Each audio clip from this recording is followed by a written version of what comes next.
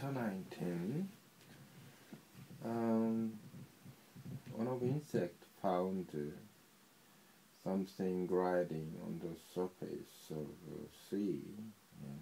It was the fin he found. Look, and there's something gliding on, and the fin, not one but two.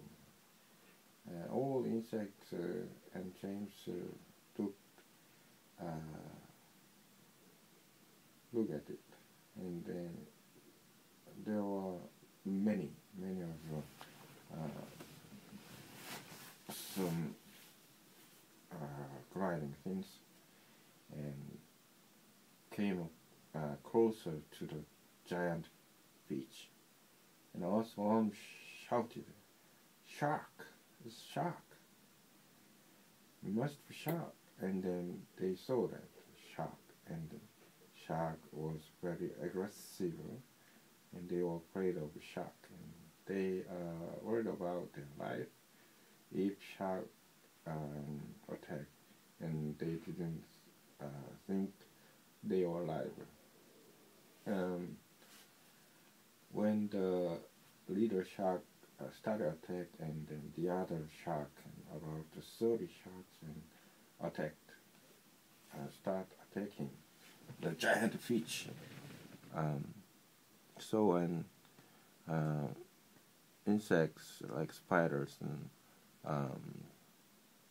glowworm asked James to think what they should do to escape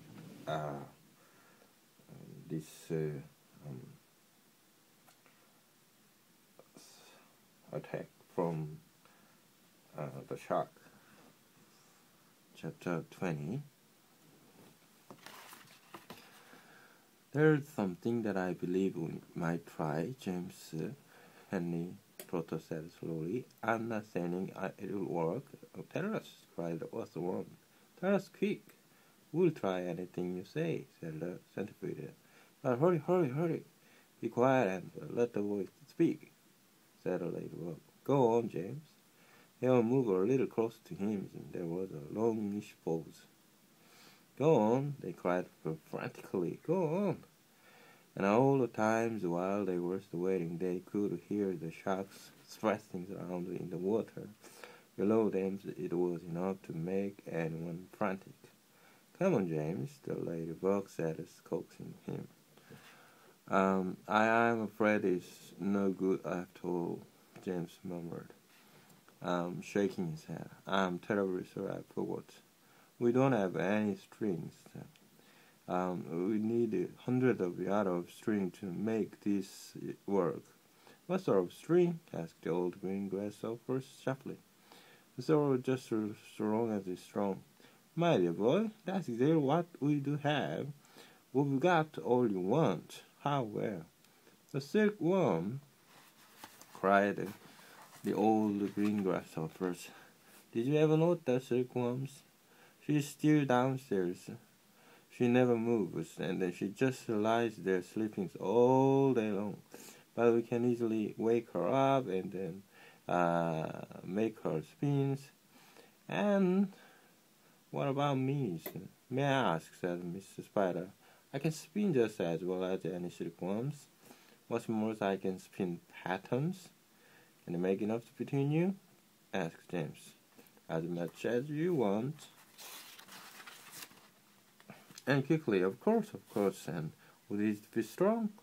The strongest there is. It's as thick as your fingers. But why? What are you going to do? I'm going to lift these peaches clear out of the water, James announced firmly. You're mad, cried the earthworms. This is our only chance. The boy's crazy. He's joking. Go on, James, the ladybug said gently. How are you going to do it? Skyhooks, I suppose, jeered the centipede. Seagulls? James answered calmly. The place is full of them. Look up there. They all looked upon and saw a great mass of seagulls wheeling around the sky. I'm going to take a long silk string, James went on, and I'm going to loop on the end of it around a seagull's neck, and then I'm going to tie the other end to the stem of the fish. And he pointed the fish stems, which was standing up like a short, thick mast in the middle of the deck. Then I'm going to get another seagull and do the same thing again. Then another and another. Ridiculous, they shouted. Observed. Puffco, balderdash, madness. The old green grasshopper said, how can a few seagulls lift an enormous thing like this up into the air? All of us at once. It will take 100,000. There's no shortage of seagulls, James answered.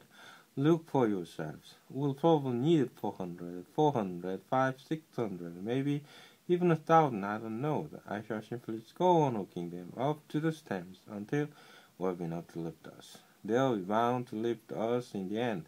It's like balloons. You give someone enough the balloons to behold. I'm nearly enough, and then up he goes. And a seagull has far more lifting power than a balloon. If only we have the time to do it. If only we are not sunk first by those awful sharks. You are absolutely off your head, said the earthworms.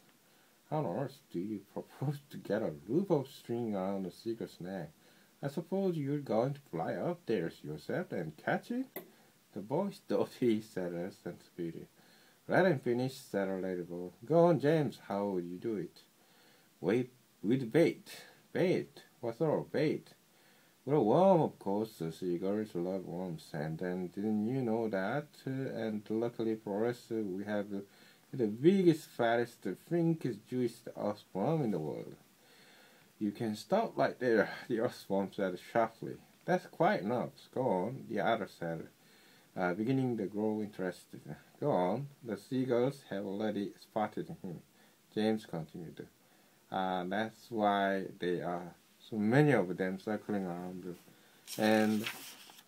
But they daren't come down to get him while all the rest of us are standing here. This is what? Stop, cried the earthworm. Stop, stop, stop. I want to have it. I refuse. Be quiet, said the centipede. Mind your own business. I like that.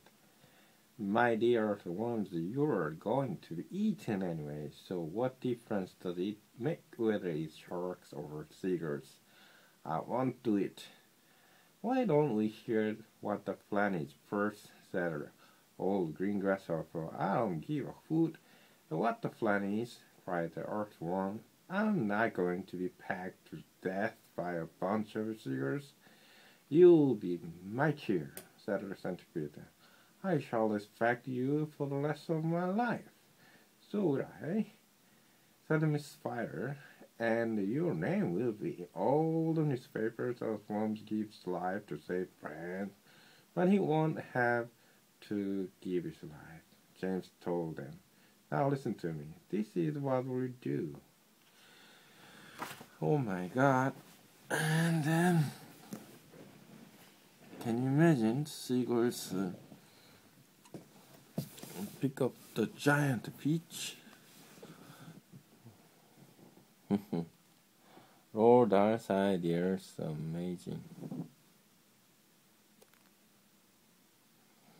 So I'm going to add it from 11 to 20.